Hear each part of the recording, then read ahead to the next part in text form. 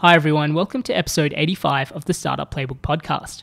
My name is Rohit Bhargava, and each week I interview successful founders, investors, and subject matter experts on how they got started, the strategies they use to succeed, and their advice to current and future entrepreneurs. My guest for this episode is Patrick Llewellyn, the CEO of 99Designs. Patrick initially spent a decade in boutique corporate advisory, where he primarily worked with Australian technology and new media companies. He then joined 99Designs in 2009, around 18 months after the business had launched, to set up their presence and office in the US. Fast forward 9 years, and 99Designs is the world's largest online graphic design marketplace, connecting businesses looking for design work with more than 220,000 graphic designers from 192 countries around the world. Patrick has been the CEO of 99Designs for the last 7.5 years, and alongside the growth of the business, he has overseen a raising of a $35 million Series A round from Accel in 2011 before raising a further $10 million in 2015. According to reports, 99Designs is currently generating $60 million in revenue. We covered a range of topics in this interview, including understanding risk, their decision to shut down Swiftly, a popular spin-off brand created by 99Designs, aligning personal and team focus, the importance of planning, and developing an evolving culture through hiring. Without further ado, here is my interview with Patrick Llewellyn.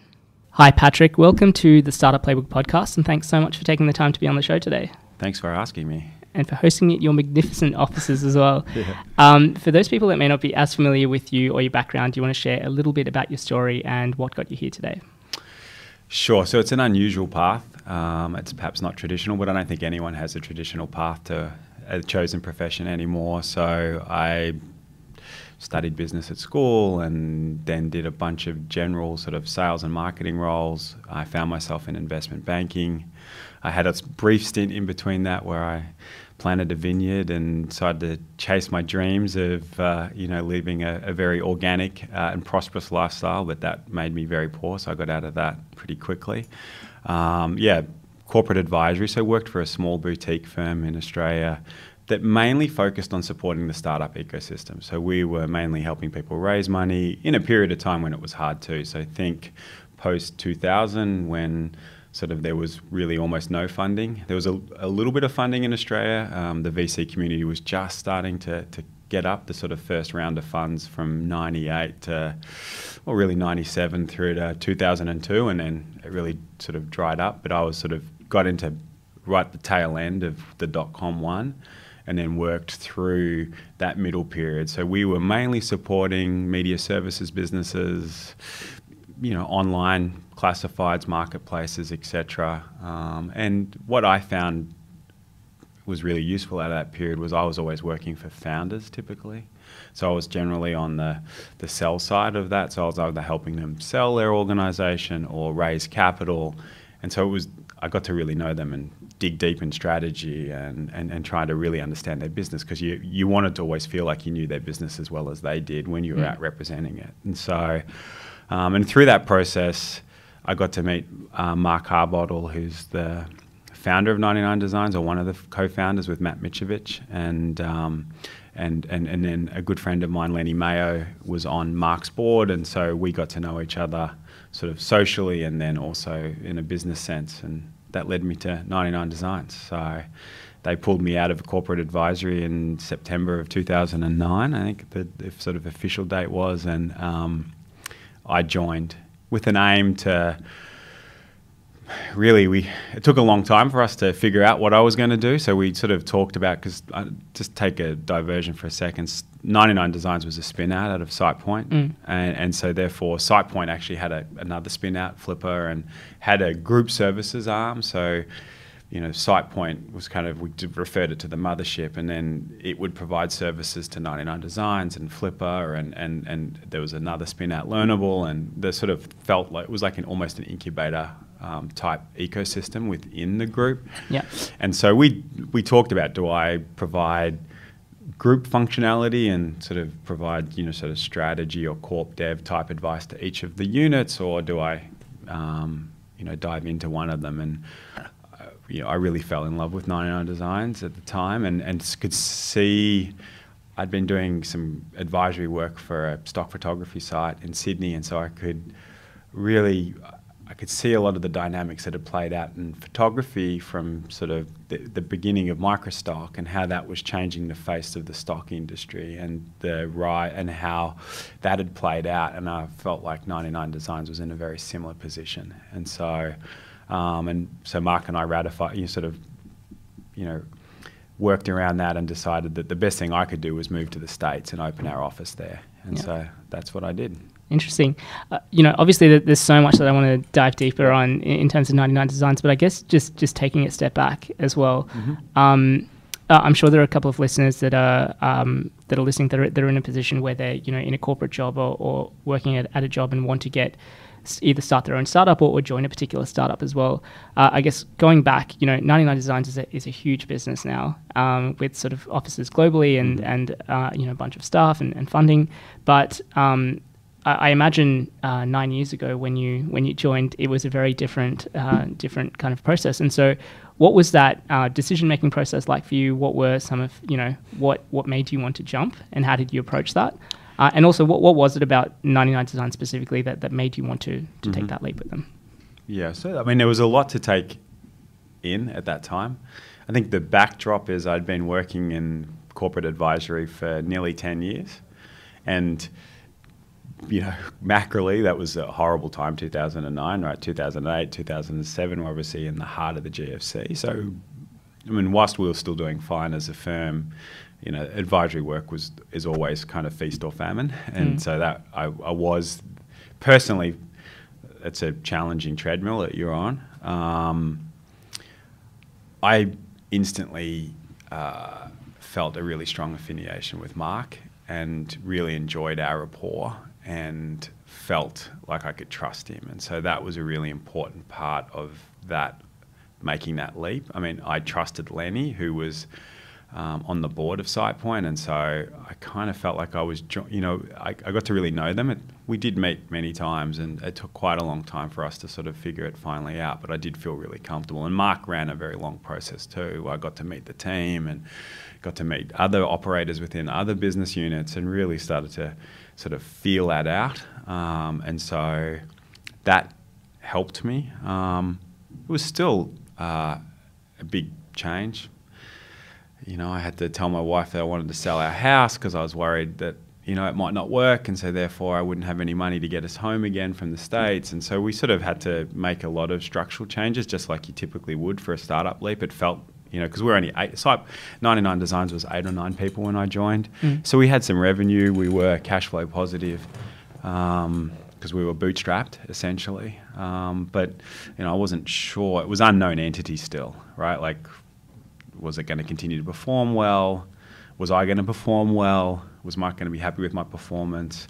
Then obviously throwing in the fact that not only was I leaving a job that I'd been in forever, but I was moving country at the same time and moving a young family, certainly added lots to what to take in, but it felt like the right time. And I was excited by...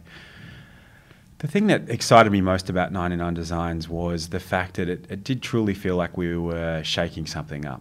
That there was an industry that, whilst there was all these customers who loved us, and so all of the customers at the time were coming through word of mouth. So basically when I joined, there was no money being spent on marketing at all. And it was really just growing through the fact that it was delivering a really unique outcome to customers who were loving it. At the same time, it was causing some disruption in the designer community. And so when you Googled 99Designs, when I Googled 99Designs, the second search result was someone saying 99Design scam and hating on our model and the fact that some designers weren't being paid and this is spec work and spec work's bad. And so I immediately, that was when my pattern recognition came in, and I'm like, this is exactly what happened in photography. iStock, Shutterstock. These firms, when they entered with microstock, traditional photographers were like, it's the devil, this is terrible, this is, and then over time, technology, access to digital photography equipment, et cetera, just meant there was a whole new breed of photographers making a great living off microstock.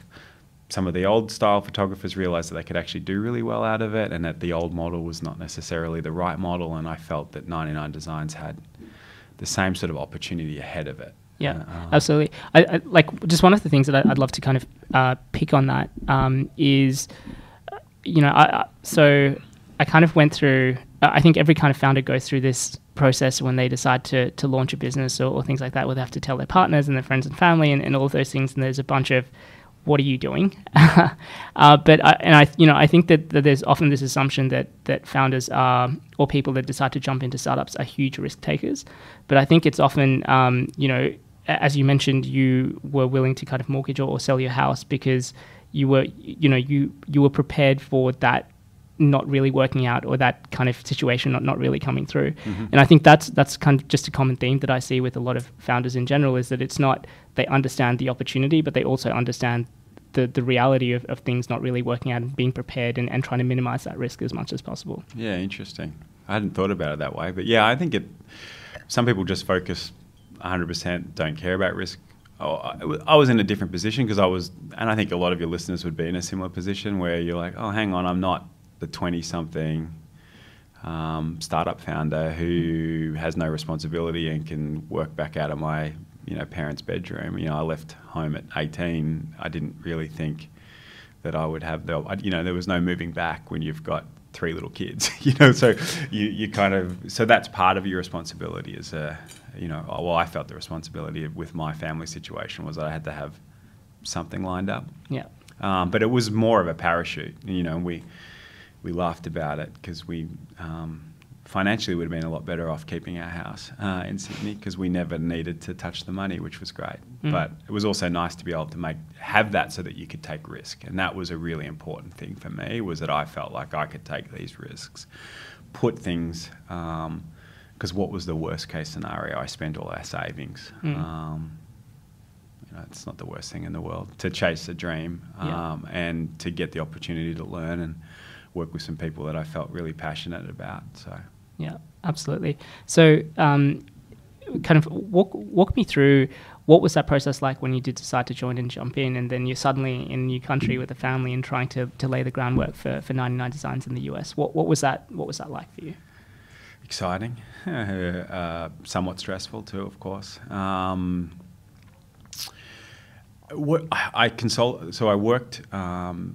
I joined in September, so I had almost 3 months in the Melbourne office, but I was actually living in Sydney at the time, so I was commuting sort of 1 week on, 1 week off for the first couple of months, and then I moved down here in December, and we lived in Sydney just out of temporary accommodation in South Bank for 6 to 8 weeks until the visa came through. It's a whirlwind. I don't know if I can remember back to that time now. It's so long ago. But this is early 2010. I was lucky. We had one guy on the ground already, Jason Aiken, and SitePoint had a manager, a great lady called Juanita. And so part of our prep was I went over to the States in October and sort of did it with Mark, and we did a scouting mission of like, where do we think we should have an office, and where do we, and I got to spend more time with Jason. And so when I arrived, we already had a little office where we could sit, and so a lot of that stuff was relatively easy. I think easier for me than your typical founder leaping into the United States for the first time. We had gone through all the pain of setting up a corporate services entity so that I could be employed. We'd got my E3V, sort of done a lot of those things.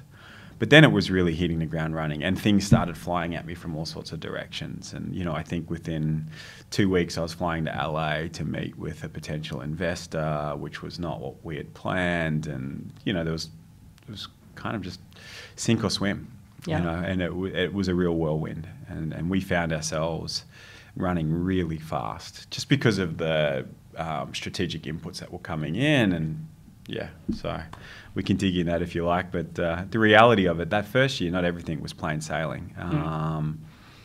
We thought that we had strategic interest in the business. Mark and Matt decided they were interested in that strategic interest, so that was pretty shocking for me, really, in hindsight, in that I'd just sold my house and was going to move my family 10,000 miles away on what I thought would be a 3-year journey. It's now obviously been a lot longer. But there was an opportunity, we could have potentially sold the business. And so we did spend a fair bit of time exploring that. We did a lot of testing around marketing acquisition and realised that a whole lot of stuff that we were trying just wasn't working. So we had to reduce headcount, which in those days didn't mean firing people. It just meant we lost them back to SitePoint. So that, you know, some of our really great engineers had to go back, and we no longer had access to them, and we never got them back. Or some of them we got back when we employed them years later. But because, you know, Mark and Matt just didn't want to run the business cash flow negative, and so we had to get back into the positive. And, you know, growth slowed down dramatically. And we had to unleash a whole lot of new opportunities. And at the same time, I was meeting investors and talking to the few corporate partnerships that we had, and we started building a team, and I was hiring, you know, for the first time alongside Jason. And so we were learning a lot of stuff on the fly. So it was, a lot of it felt very much like the startup experience, because we were away from SitePoint then, you know, like we were literally in one room. We had to paint that room. You know, I remember the excitement when we all got, you know, pot plants on our... and not the sort of pot plants we think of in Australia, but, you know, pot plants on our desks, and you know, started to like foster sort of some sort of company feel. Like we're in a co-working space, but we felt like we were pretty special because we had our own little tiny room in a dilapidated pier 38, which was right next to the ballpark in San Francisco. It got shut down about a year into that, so we had 30 days to move because it was deemed unsafe. But it was a very cool place, and it was great to be in. Like you could spend 40 minutes just talking about the stories there. You know, TaskRabbit was founded there; they were using us, so I got exposed to Layla and the team. Instagram started there, and so at one point the boys were doing a big deploy, and the internet and the co-working space went down, and we had our own. So they came in and had to get a patch up because they were just starting to get whacked. Someone had, you know, I think it was a TechCrunch article, their first TechCrunch article or something had gone, and that was just, servers were melting down, and so they had to deploy from our office and stuff like that. So that was a wild ride as well, and certainly I was very quickly exposed to what is Silicon Valley, you know, with investor meetings and the power of the venture capital community and how open they were, and the fact that lots of founders in the Bay Area are really helpful and happy to speak. And I found that very different from my experience in Australia. Well, yeah, on that, you know, obviously we kind of look at the US and from an expansion standpoint of, you know, culturally it's similar. You know, we speak the same language. I think that there's the assumption that just expanding and starting an office in the US is relatively straightforward. I guess what were some of the unexpected lessons or challenges that came up from both operating and kind of expanding out into the US? Yeah, so the one thing I always thought of the US as like a low regulatory environment, you know, free economics, capitalism at its purest, all of those sorts of things. And so when you realise that it's actually not the case, and there's lots of regulations, and getting anything done is actually a lot harder than you'd thought. And, you know, just simple stuff like there's not really online banking. You know, I remember when I finally got my Wells Fargo account set up, and they told me I had online banking, and I paid a bill that, you know, was a couple of days overdue, and then I get a call and they're like, well, we haven't been paid yet. And I'm like, well, I did it online. And that's when I learnt that, in fact, online banking meant that the bank wrote a check and still mailed out the check. And so, you know, whereas we'd been banking, I hadn't owned a checkbook, I don't think, in Australia for a few years then, you know, already, right? Like we were already well advanced. So there was simple things like that. So it was a bit more complicated regulatory than I anticipated. And then culturally, it was obviously very different. You know, the first time I started interviewing were for customer support roles, and we were paying $15 an hour on an hourly rate, you know, and the people we were interviewing were asking me about our option scheme. You know, we didn't have one at that time. So that was kind of it sort of quickly showed me that I was in a boom town. This was a gold mining town, and everyone was there chasing their dreams, and it didn't matter what role they were playing. They were sort of much more sophisticated in their understanding of the environment than we were used to in Australia. And then, I mean, I do think the US is great for Australians. The one thing that is great is that generally most people like us, and so therefore your accent is a way of breaking the ice and gives you something that people want to talk to you about. And so I did find that to make that transition relatively easy. But then there's lots of things that you need to learn, and we are different. But there are lots of values that are very much the same. Sure. One of the other things that you mentioned earlier was a lot of opportunities came up for 99Designs as well. And obviously, over the 10 years, there have been a range of different things that have happened. But one of the things that I wanted to touch on was Swiftly, which was, from my understanding, a new sort of product or a service that you were offering. Yep. Do you want to explain a little bit about what Swiftly was? Yeah, sure. Can we take 2 steps back? 1 step back. So the 1 step back is I think the big opportunity that did rise for us was Accel. And so we were able to, one of the things about being in the Valley for us was we got all this exposure to the venture capital community. And one of the things that we did have was, because we were acquiring our customers through word of mouth, we were mainly acquiring customers in the US, and that's the one thing that I think is really important. So that's why it was really natural for us to move there. 88% of our customers were actually US based, right? Even though we were solely based in Australia, right? So we only operated as a .com, and we only took payment in US dollars, right? So we were very much fixated on that market from the get-go. Because we were having some success, and a lot of our founders, one, SitePoint was well established in the tech community and the founder community in the Valley in particular, and so it meant that we were helping founders, and then founders were helping us get exposed to VCs. So we actually had lots of inbound interest, which is not necessarily the case for everyone. So we were quite lucky or blessed or fortunate or well executed, any way you want to think about it, but we were able to take meetings with venture capitalists, and Mark and Matt didn't want to take venture capitalists' money. So it was an interesting position to be in, and one that allowed us to do the Accel transaction in 2011. And then from there, we sort of thought about different ways in which we could grow the business. So the first thing we did was international expansion, so we can come back to that if you think that's interesting. So we did a bunch of stuff. We did an acquisition. And then we're like, cool, how do we grow outside our core business of design contests? We'd already introduced a service called online projects, which was where you could work with a designer after you had met through a contest and work with them one-to-one, so kind of one-to-one projects. And so we had launched that, and we were really struggling, and we still do to this day, struggle with delineating between the product types. And we wanted to introduce another product type, or an engagement type. It's not really a product type, and this is kind of part of our learning. It was an engagement type where you could do quick tasks fast. And so the whole idea was we'd always meet people who would say, hey, I really just want to fix this file or do this. Can you help me do that? How do I don't see a category for changing the colors in my logo. I only see a new logo. And so we decided that there was an opportunity to explore there, and obviously being in the Valley, we're like, okay, cool. We wanted to make sure that we kept some of our small startup feel, so we created almost a mini startup within the startup. A few engineers, led by our CTO at the time, Lachlan Donald, and we launched Swiftly. And the rationale behind a new brand was, we didn't know how to tell people what a contest or a project was. How could we possibly tell them what this third, small task was?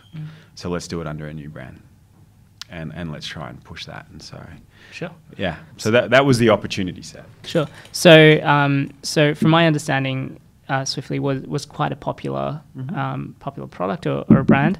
But then, was it about a year in? Yeah, it was about 18 months in. Yeah. 18 months in, you decided to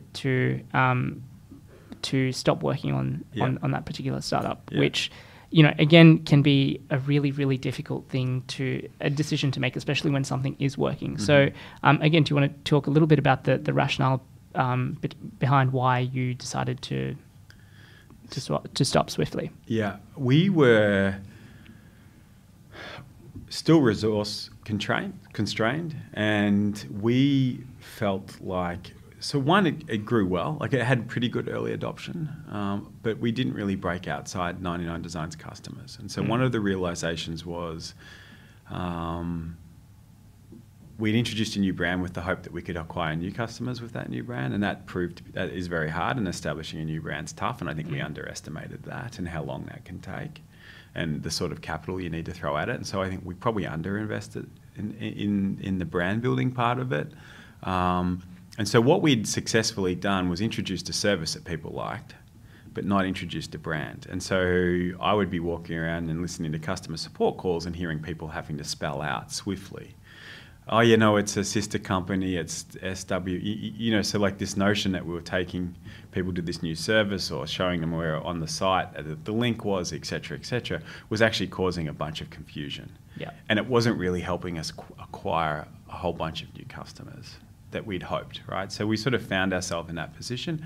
Whilst it was still growing okay, it wasn't sort of the incremental growth rates that we were looking for, and our core business was still growing pretty well. And so we decided that those resources would be better deployed internally, and that we felt that this service was more appropriate from the platform. And so we really started to think of 99Designs as a platform and not as a contest site. And so we felt that really at our core, what we are awesome at is providing access to this amazing design community and curating that design community, and then giving you different ways to work within that design community. And by spinning out this brand and separate code base and separate functionality, we were quickly finding ourselves recreating a whole bunch of the functionality that we'd already built. And so we were like, look, this service offering is really valuable, valuable to a bunch of customers, but it'd be better placed if we could provide that value via 99Designs. So that was the sort of the rationale. So step one was like, cool, we'll just call it Tasks, and we'll get rid of it as a brand. And so we sort of jettisoned the Swiftly brand and became 99Designs Tasks. And so it was just then a link on our site. But then still maintaining that code base just meant that there was a few engineers working standalone on that, and we wanted to be able to deploy them. And for us, we had made the decision that we needed to get cash flow positive over the next few years, and so therefore, we weren't going to raise more money, and the funding environment at the time had changed dramatically. And so we're like, okay, we'll have to make the tough decision. And so we jettisoned that, and that was a business that most people would have probably maybe even gone and got funding for, because it was, significant. We also killed another business that was significant in size, sort of $1 million in revenue type stuff,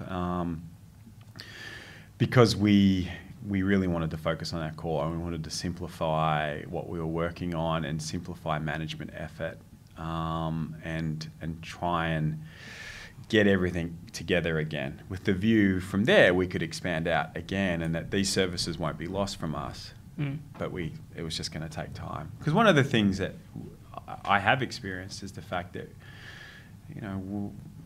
we're 10 years old now.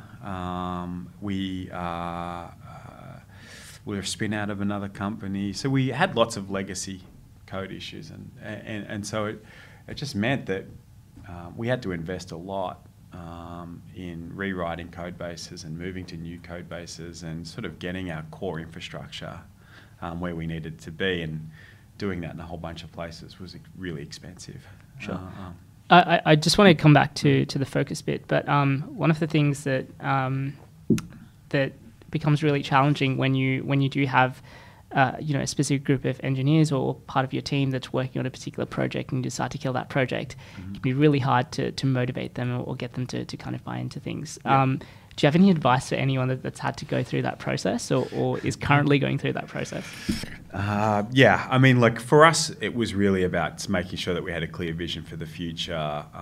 We had a rallying cry, that we wanted to be masters of our own destiny, that this view that, hey, we were seeing it in that period of time. This is 2015. At that period of time, businesses of our ilk, Series A, Series B, were starting to fail, right? And there was a real sort of gloom and doom over the valley for about 6 to 9 months. It was maybe 2 quarters. Particularly though, end of Q was maybe longer, 3 quarters. And so there was a real expectation that 2016 was going to be the end of the world, and that everyone had to batten down the hatches. And so we really rallied around this notion that, hey, we want to be masters of our own destiny, that we owe it to ourselves, we owe it to our community, we owe it to our customers to make sure that we set the framework in which we can be a prosperous company forever and a day, and we don't have to rely on anyone else's input. And so having that, I think, helped. It wasn't as exciting for those few engineers who were working on the small startup. So I think it was tough motivationally for some people. But eventually they get over it, they get in, they get to do interesting work. We continued to invest in them. We continued to provide access to R&D days, and we were moving onto new code bases. We had sort of what were reasonably good technical challenges for people to tackle still. We embarked on a big rebrand. So we really did, we had a lot of things that we threw at people that created a sense of purpose and gave them something really meaningful to work on. And so by having all of those things, I think that helped. But, Swiftly was still beloved, and, you'll still see people wearing the old T-shirts, and, there's a llama floating around out there. That was the mascot at the time. So it's certainly still a legacy, and we're all excited about where we are in our development today. So we've done a lot of that heavy lifting. We've really invested in what we call direct work now. We see the future where we can now match designers real time with work opportunities. So we're not miles away from unleashing that tasks types functionality on our community again and on our customers. And so we're kind of it was basically a 3-year journey to get to where we are now. But we've stayed true to that. I think that's benefited. I guess just kind of building on that and going back on the focus piece. It can be. I found it's incredibly hard when you're running a business, when you're moving 1,000,000 miles an hour. You've got a million different things going on to find that focus as well. Is there anything that you found that's worked for you, or any particular process that you go through, or anything that kind of brings you back and helps you find that focus to then? And then once you found that for yourself, how do you then extrapolate that out across the rest of the team?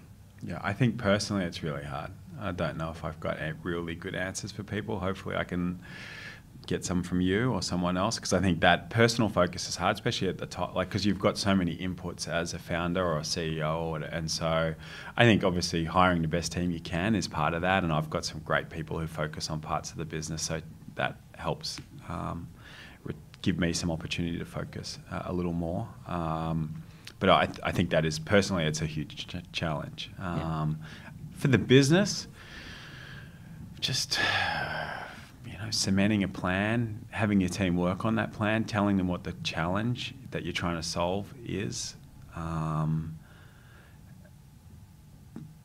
publishing it, building it, repeating it. I don't think we repeat enough still. We kind of constantly surprised by just how much you need to repeat stuff to get the message through.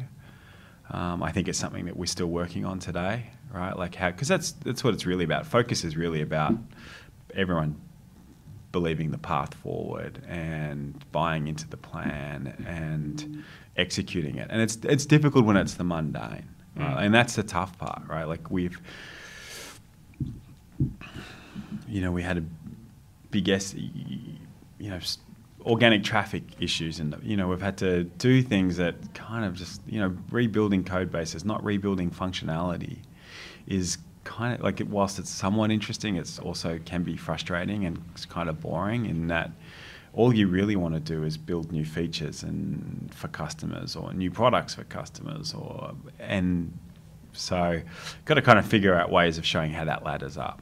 Yeah. Right. And where that focus is. So our big tips are build a plan that people are bought into, try and get as many people as you can in the organization to feel like they own that plan, and then report against it and show how progress is being made. And so that for us was as boring as how are we getting to profitability, where are we going, have we hit our targets, where are we on hitting our targets, reporting on that, providing dashboards to that, giving people access to data has helped. But, I think the reality of it, it's an ongoing process that we're still working on, and we need to learn from others to do it better, because I don't think we've got it right either. Yeah, absolutely. Unfortunately, I have zero advice for you when it comes to focus. I guess one of the things that I found personally, and again, as you mentioned, it's just an ongoing process for me, is to try and work out as you mentioned, what is the longer term vision that we're building towards. I think that the path is always, for me, changing and deviating, but it's just staying true to that vision, and just working out, hopefully, what's the best way forward. And that's right. I think those planning. I'm a big believer in business plans and financial forecasts and goals, and like goal setting has always been an important personal part for me, and so therefore I think as a company it's helped us, and so that if you do that, then that. Sometimes there's lots of argument about being too aggressive and not aggressive enough, and did you get the plan right? And, one of the things that we do is publish the plan and talk people through it, and then say, but, I always remind them from January onwards that, the plan is there to be changed, right? Yep. That reality, to your point, the path is going to deviate. We don't know what inputs are coming, what is going to happen in the broader macroeconomic environment. As we're going to see some customer shift, there's all sorts of things that you need to be reacting to. So the plan is there to be changed, but it's good to have goals and aspirations and a path forward that you can map out, and that will continue to change. But that certainly that's super important. Yeah, absolutely. I mean, one of the things that you just mentioned about business plans, I've had a couple of guests on the show that have flat out said that they hate the idea of business planning in general, both from like the investor and the founder side. Is there a particular stage where like, do you think everyone should be writing business plans or kind of having those forecasts, or is there a particular stage where it makes the most sense for people to do that? I think as soon as you need to communicate it past the people that you've got around you, right? I think and I'm not a huge, I think financial forecasting, you shouldn't spend forever doing it, because you're never going to get it right, right? Like we explain that it's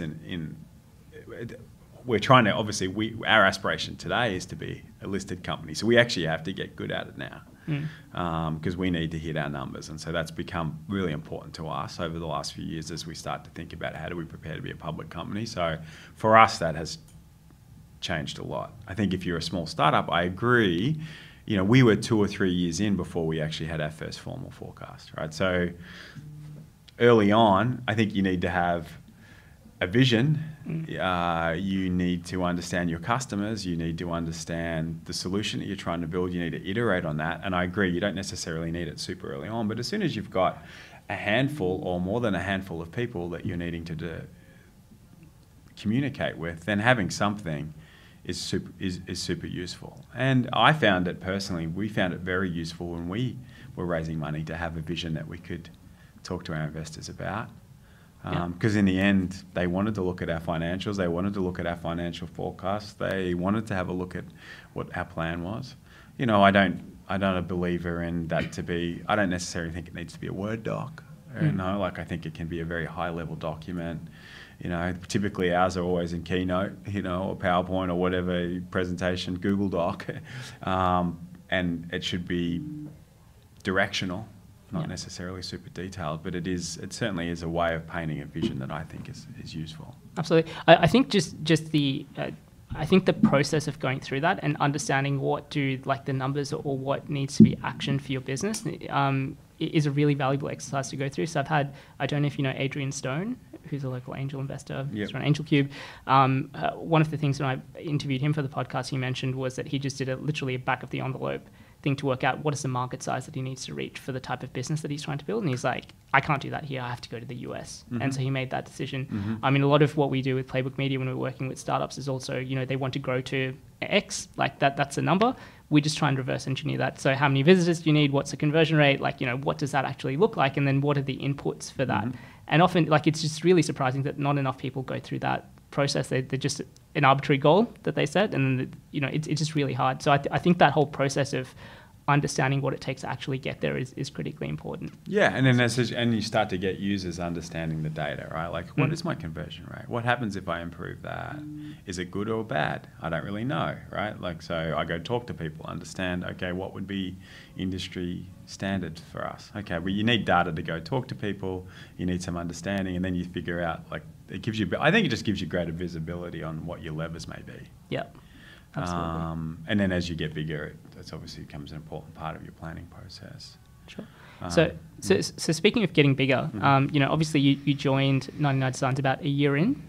Yeah, we're about 18 months old, but like realistically, we're a little bit older than that in practice because we're a spin out. So we started as SitePoint marketplace, like 99. The functionality of 99Designs started in SitePoint. Yeah. But we were spun out in February of 2008. I joined in September of 2009. So that's about 18 months, I think, or something like that. And then, yeah. Yeah, and congratulations on your 10-year anniversary, which you guys just celebrated. But again, from a founder's perspective, especially for those people that are just starting out, really curious to understand how your role, both your role and the company, has changed, evolved over the last sort of 9 to 10 years that you've been with 99Designs. Well, I answered the phones a whole lot less for customers today because when we moved to the States, right, like it was all hands on deck, and we were experimenting with things like what happens if we put a phone number on our site. Okay, well, if the phone starts ringing, you need to answer it. So I think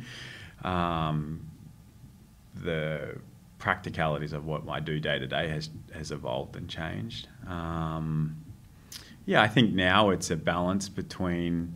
I mean, a lot of my focus still goes on people, and so back then it was people.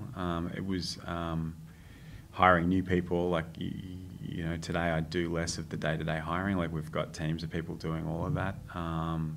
Obviously, still engaged in it when required. But I think we have systematized a lot of that. So I'm still thinking about the welfare of the team, my team. Are we working on the right things? Where are we going? Who are our stakeholders? Engagement with stakeholders. I think, and then it's a balance.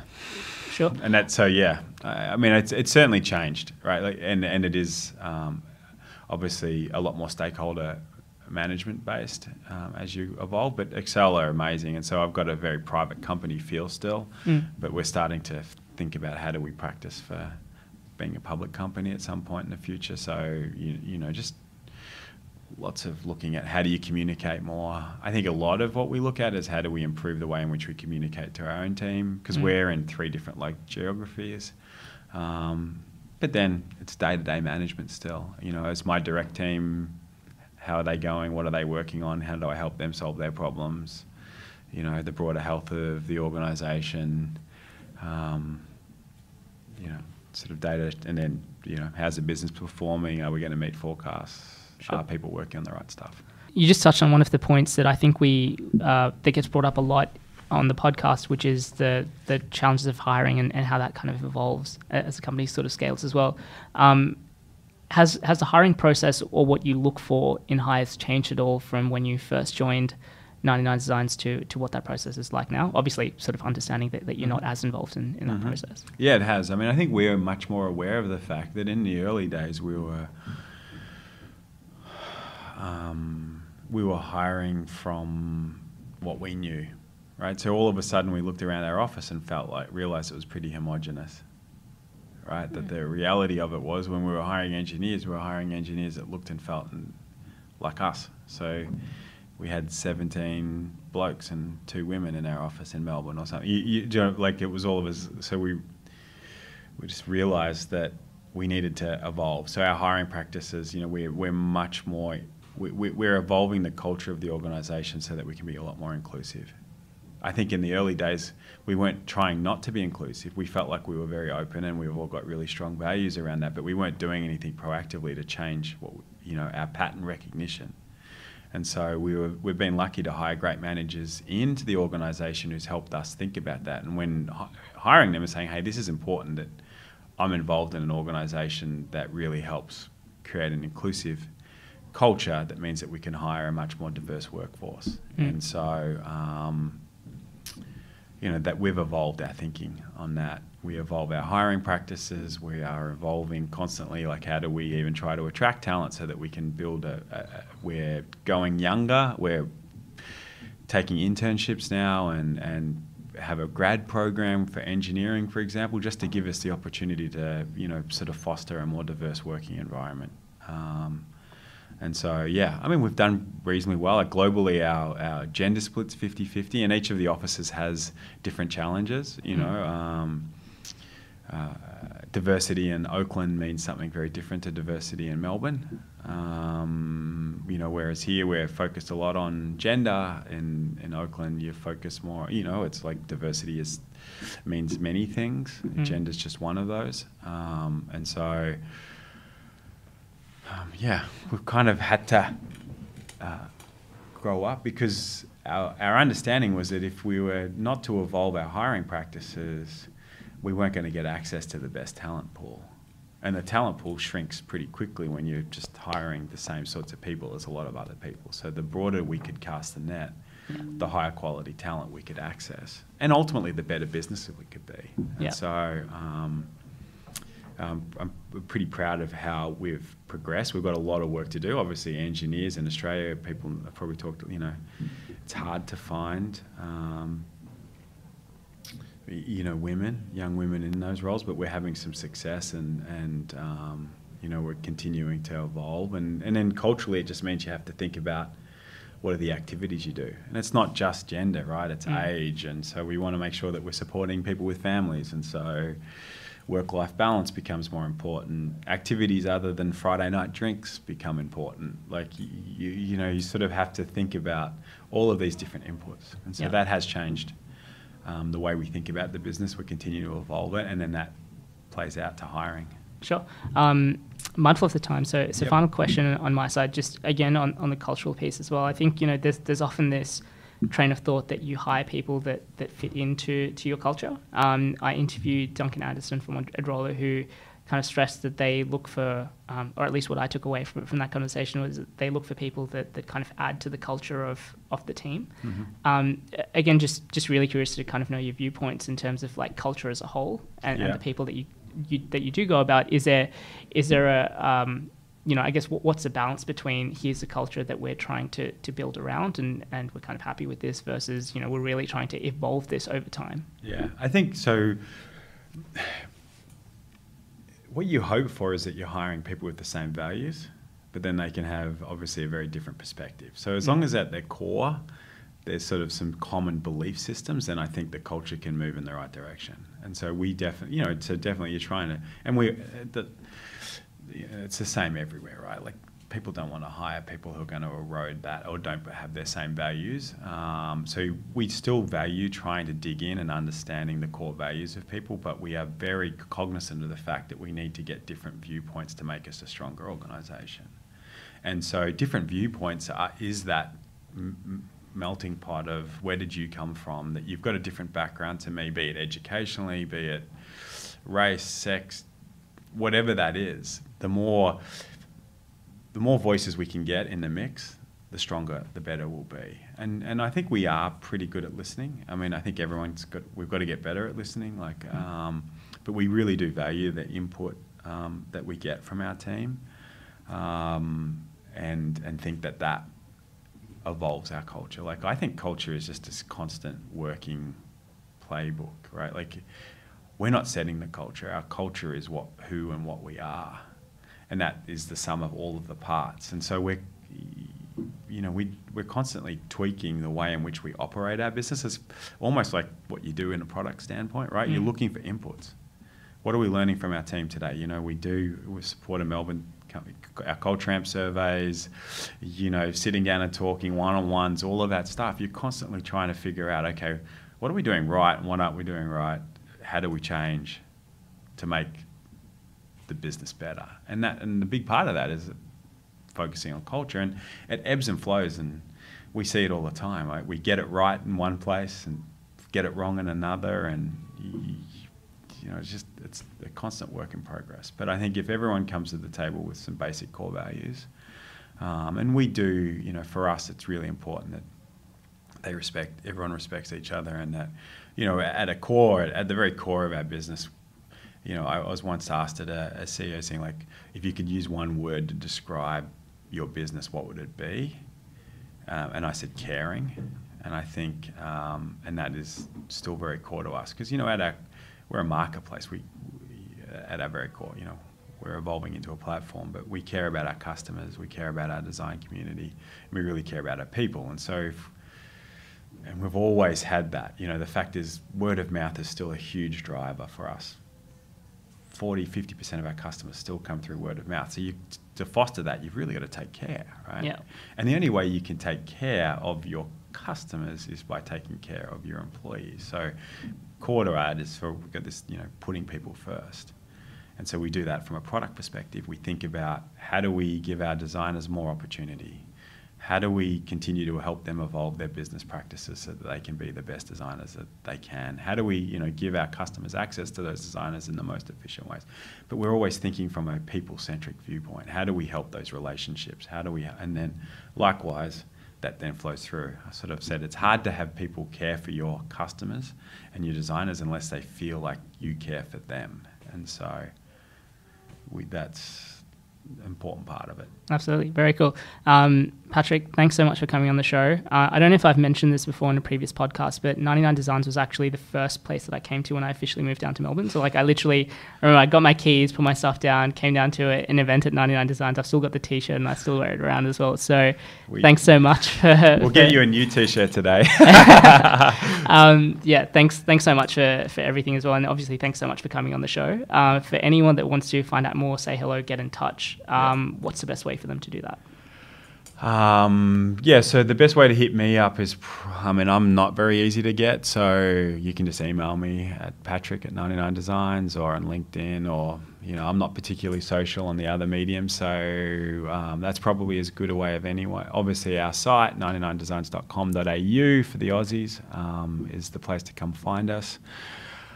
We hold a bunch of events here, so if you're in Melbourne and you're into, you know, there's the CS events run here, there's, you know, other coding events are run here. We had Women in Product here on Tuesday night, so we do try to utilise our space as an event space, so keep a lookout for opportunities to come and visit us. We are open, encourage people to come say g'day. If you've used our product, then leave us feedback. We're always trying to learn from our customers, and if you're a designer on our platform, likewise, make sure that you're active in our forum. Fantastic. Patrick, once again, thanks for coming on the show. Cheers. Thanks, mate. Thanks for listening to episode 85 of the Startup Playbook podcast. You can find the show notes of my interview with Patrick, along with a curated list of tools and resources for startup founders at startupplaybook.co. As always, you can join the conversation through our Twitter account. The handle is @PlaybookStartup. I'm traveling to the US next week, so I will not get to publish any episodes during that time, but have some amazing interviews that I'm lining up while I'm over there, which I'm excited to share with you shortly. In the meantime, don't forget to subscribe to stay up to date with our latest interviews, and make sure you check out our new YouTube channel. Thanks for listening, and I'll see you at the next episode.